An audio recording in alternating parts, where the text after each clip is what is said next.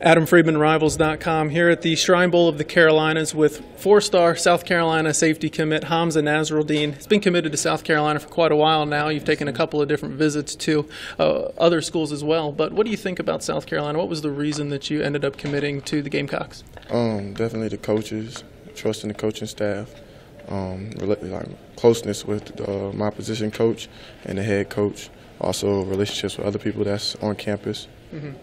Now, they made it to a bowl game this year, overperformed by most people's standards. Mm-hmm. What did you see out of the team this year on the field?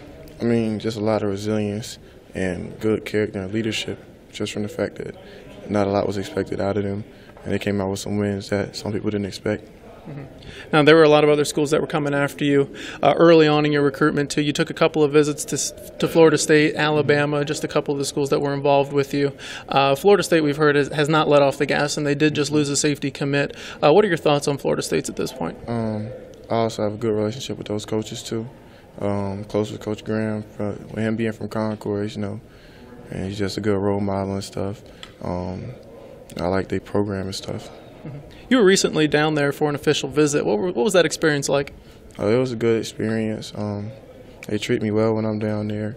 As I said, I got good relationships with the guys and the coaches, also with players and stuff. So. Okay. Now, if I remember correctly, you're not an early enrollee, but when do you expect to have a final decision made? I guess signing day. Okay, very good. Well, we'll look out for any news on your recruitment, but thanks so much for your time, Hamsah. All right, thank you.